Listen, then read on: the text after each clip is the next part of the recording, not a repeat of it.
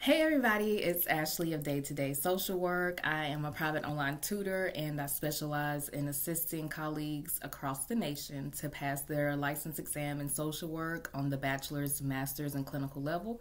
You can find me online at Day to Day Social Work on YouTube, Facebook, and Instagram. So, it has been 6 months since I last posted a video, and I know that because YouTube sent me an email and told me that if I didn't make a video within the next 30 days that something would happen with my account. But anyway, so I've been meaning to come and do some videos, and I guess the email just gave me a little kick, a little push to finally come on here and make some videos, make time to make some videos like I had been planning to. So I hope that all of y'all are doing well. Any new people, welcome. I'm Ashley. It's been a crazy 6 months since I last posted. I think the last time I posted was a tutoring special for my mom's birthday in May. So that makes sense because her birthday was May 5th and here we are November 5th. So quick updates. So I will be putting out this video obviously and then some more after this video. So this video will focus on just a quick update and then mental health. So as you can see, I have on my mental health or Men to Heal shirt that I got from a colleague that also has an Instagram page that I will put in the description. It's Men to Heal. He is a clinician in Virginia, and he sent me this shirt. I got this shirt from him months ago, and my plan was to make a video and talk about mental health and let you all know about his page. And he has a book, and he has a board game, and he has a YouTube channel, and he's very active in his community and just in the mental health community in general. So please follow him on Instagram and on his YouTube page, Men to Heal. And again, I'll put that in the description box so you can go and check it out. He has these shirts as well. I think he has hoodies, shirts, and different colors and everything like that. Hopefully you can see it. Y'all know I don't do well with editing videos and all that. Anyway, so I wanted to talk about mental health, obviously. So for people who don't know, I am an independent clinician in the state of South Carolina. I am an LISWCP, which is a licensed independent social worker clinical practice. I've been a social worker for 11 or 12 years now, and I've been a therapist for almost 2 years now. And so the direction of this channel is shifting and will shift from, I guess, education to more so me talking about my experience as a therapist and just helping people along the way who may need help with learning more about therapy, learning more about social work, and all of that. So I am currently still employed in healthcare full-time, and I practice part-time. Not even part-time, it's really just as referrals roll in. So a couple platforms I wanted to talk to y'all about that I use a lot to advertise myself as a therapist, and then also to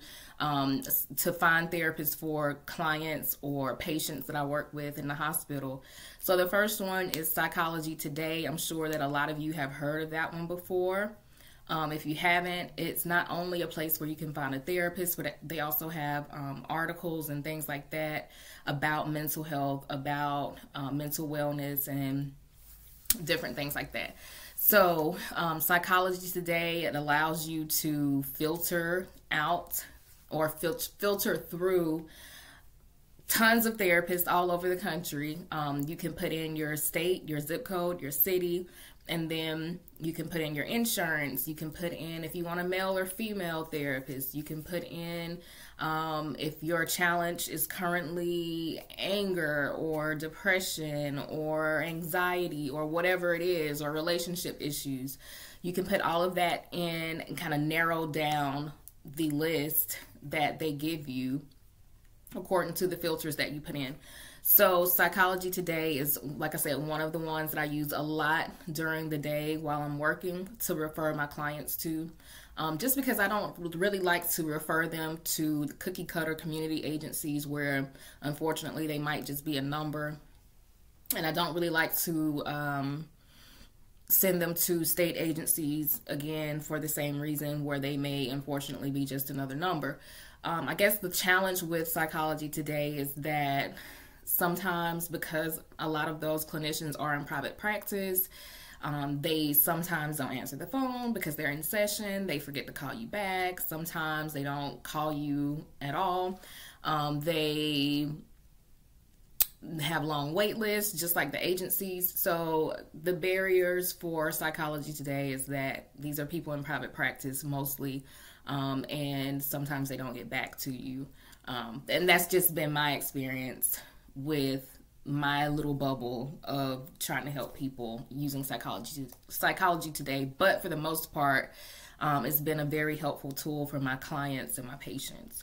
The good thing, though, about Psychology Today that I always tell clients and patients is that it's almost like a social media platform, but for therapists or clinicians, because it allows them to put their picture up, a few paragraphs about themselves. It allows them to tell you what kinds of therapy models they use and what demographics they work with and all of that good information. So I really like to use it for that reason, because instead of me just giving them a number or making a referral and them not knowing who they're going to end up with, it allows them to be more involved in the process and choose someone, even though you can't really tell somebody's personality off of a picture. But they have started adding more features where you can also put in a 15-second video clip about yourself or your practice. And so if they have teenagers, if the client or patient is a teenager, the parents can involve the child with picking their therapist by looking at the pictures, looking at the video, looking at what they say that they provide as clinicians. So that's one. The other one that I use, that I think I've said in the video before, is Open Path Collective, I think it is. And that one, if I'm not mistaken, as of today, November 5th, 2022, which I'm just saying, just for purposes of this video, is going to be on here for a long time. As of today, and going backwards, they have a one-time membership fee of, I believe it's $59 that people can pay for a lifetime membership access to Open Path, which allows them to then get therapy at a very discounted rate. And so I believe the individual sessions are between $30 and $60, and then the group or couples therapy is between, I want to say, $60 and $80, if I'm not mistaken. But I'll put the link to Open Path as well as Psychology Today in the description box as well. And I'm a therapist on Open Path because I do believe in giving back. I do believe in giving people access to affordable therapy. I have a few clients right now from Open Path. And so it's been really helpful for a lot of people. I've charged as low as the $30 for an Open Path client, all the way to the $60 for individual.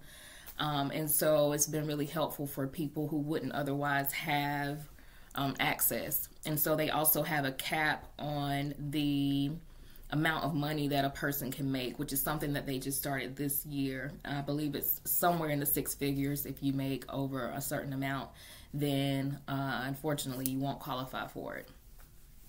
And then the last thing that I wanted to tell you about is something that I found out about through a client of mine, or someone who was looking for therapy from me, is Loveland Vouchers. So Loveland Vouchers are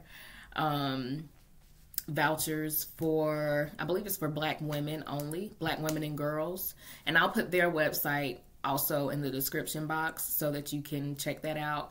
I referred someone there last week, I think it was, and they were not accepting new applications, I guess because they were overwhelmed with the amount they already had. So I don't know if they have a wait list, but I would say check that out. They pay, like I said, they give you vouchers rather for therapy. And then another thing that I just thought about is most states have like a Office of Victim Assistance or Crime Victim Assistance or something similar to that kind of name. And they will also pay for therapy, reimburse for therapy if you are a victim of crime and you are able to provide documentation that you are. And so they can pay for therapy sessions. So one of my specialties or areas of expertise is intimate partner violence and domestic violence. And so I always try to inform my clients who are victims or survivors of crime I inform them of that resource. So, of course, there's a lot more to say about mental health, but I want to keep these videos short because I know people's attention spans are not what they used to be, mine included. So, I will put everything in the description box. Remember to go and check out Men to Heal on Instagram, Facebook. I think he has Facebook, but Instagram and YouTube. And I will see y'all in the next video.